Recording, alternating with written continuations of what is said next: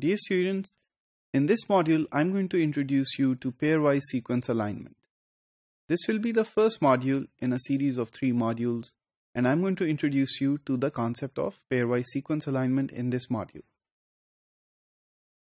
You already know that there are 2 types of matches when you're trying to compare 2 biological sequences.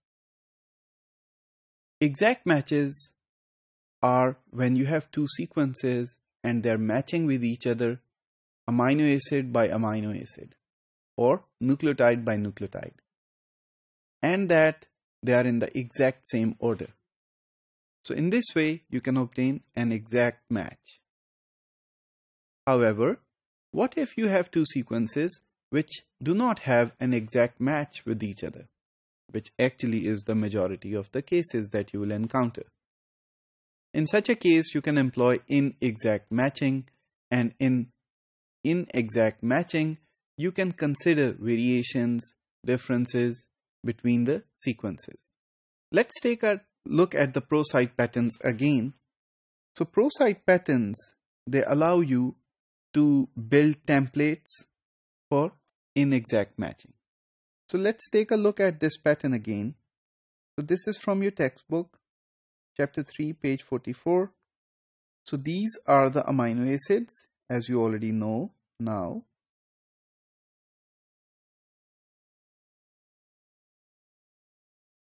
While X represents any amino acid from the 20 amino acids.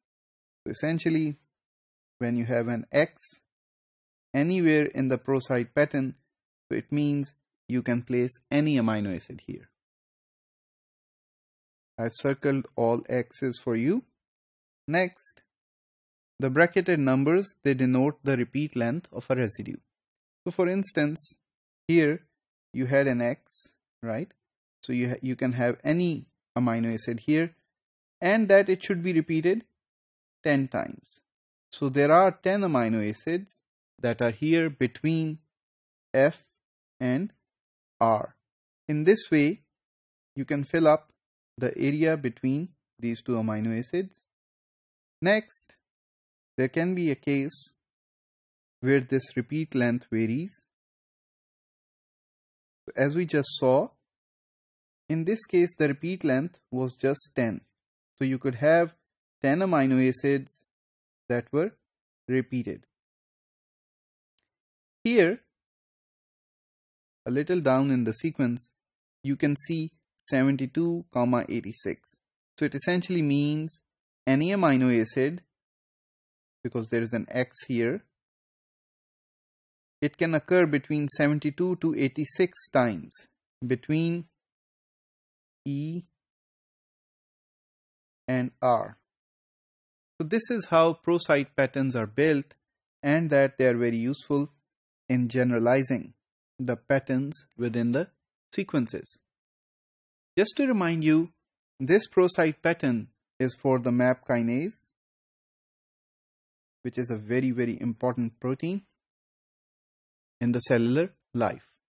So all the proteins in the SwissProt database which are of MAP kinase, they follow this pro-site pattern. Okay, so let's move on. So to introduce you to the topic of pairwise sequence alignment, you need to identify conserved sequences or unchanged sequences or amino acids within the overall sequence. To begin with, you need to check for each amino acid in the corresponding sequence and see if there is a change or they are conserved. So this process involves inexact matching, or considering mismatches while matching the overall sequence. Therefore, this process is called alignment.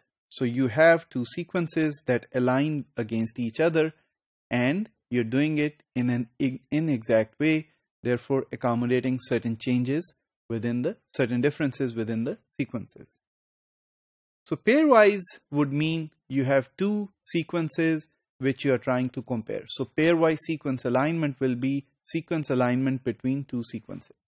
Two examples are given here for you. So as you can see in the first example, this is sequence 1, this is sequence 2. So this is a pairwise alignment, and that all amino acids, they match each other very nicely. So you have a lot of similarity between these two sequences. However, in the example given below, you can see that everything is matching except this portion. So because these two amino acids could not be found in the upper sequence, so we have represented them with 2 dots here. The rest of the sequence matches very nicely. So these dots are called gaps, and we will talk about them in detail later. So in conclusion, the pairwise sequence alignment allows you to compare two sequences against each other, and that it is an inexact matching process.